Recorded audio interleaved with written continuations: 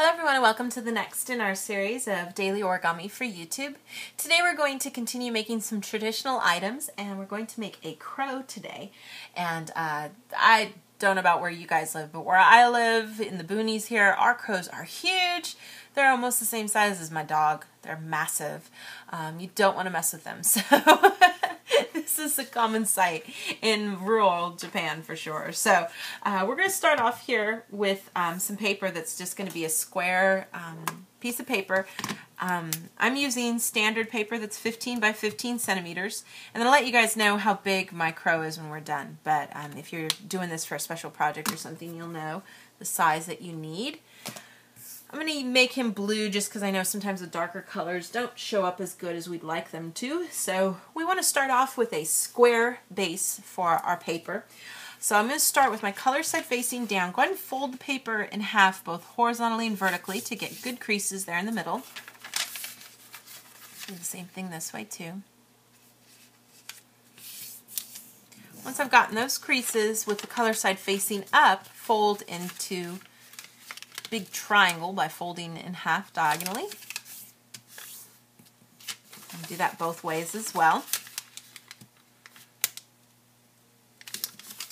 Once you've gotten that done, go ahead and open it back up to the color side. Find the mountain creases, which are the ones that we made first. Pinch opposite sides and just kind of push into the center. Things should just sort of shimmy around until you can get it to look like this nice big diamond or square, which is where the square base comes from. After you've gotten everything smushed down into that shape, make sure that those open flaps are facing down. And what we're going to do is take each of these bottom sections here and fold into the center.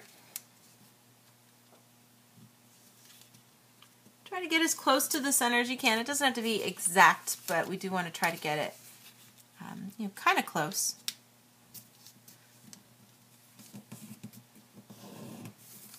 Go ahead and flip everything over and do the same thing on this side too.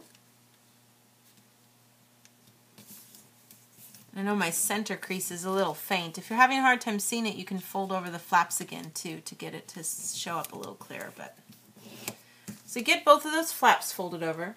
Then what I want to do is take the little bit of triangle that you see up there and fold it back so that it's snug against the edges on the back side and you see this nice straight kind of crease along the top, and we have this nice big triangle area here.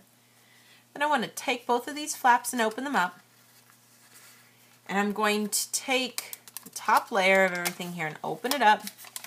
This is just a big petal fold. We're going to smush everything out so that it can extend out to be a nice big diamond shape here. Get it nice and flat. Then flip everything over. Take the little triangle flap we put here, push it up again.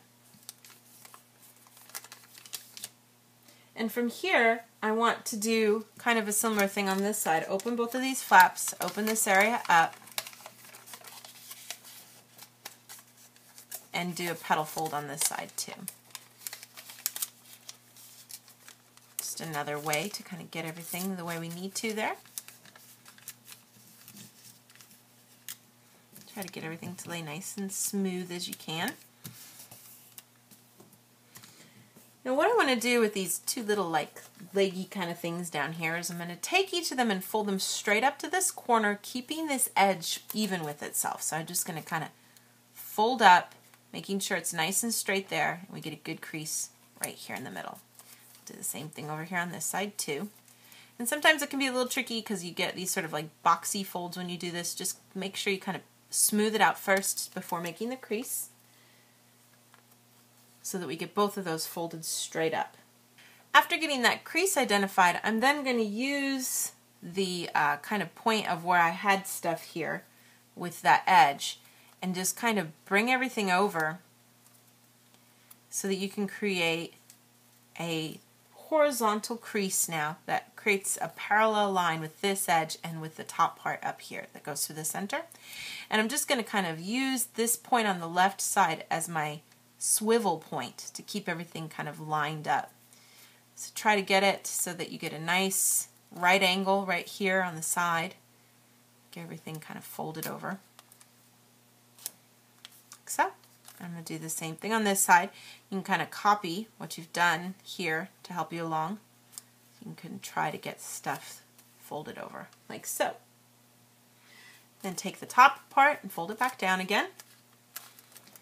Then we're going to fold everything in half on that crease that you see in the center, and you need to kind of help things along a little as you do this because there's a lot of paper involved.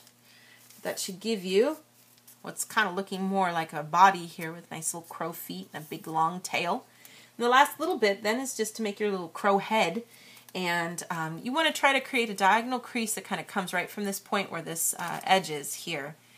And you could kind of start it there, pinch there at the point, get this part to reverse, and then you can kind of pull on the beak a little to sort of adjust the angle, you know, of his head. If you want him to be looking all serious like he's sleeping or something, you can keep his beak really low.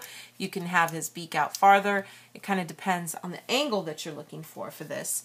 But you can kind of play around with it and see which one looks better for you until you find a spot that you like. Go ahead and crease it off when you're done. And that should give you a finished little crow. Now, this does kind of stand up, but you do have the tail to sort of deal with, which gets in the way. So what you can do is have him stand. I don't have anything for him to stand on, do I? Hold on. I don't even think you guys can see from the angle that I'm doing everything at, but you can have him stand here on something as long as you give yourself some space there to let the tail kind of hang down from. Then he does stand. So kind of a cool thing to put if you put him on a ledge so that you can have that little bit of tail sticking out at the bottom to make your finished crow. Now let me tell you guys how big he is here. From head to tail feather, looks like we're looking at about 11 centimeters in length. Or maybe I should say tall.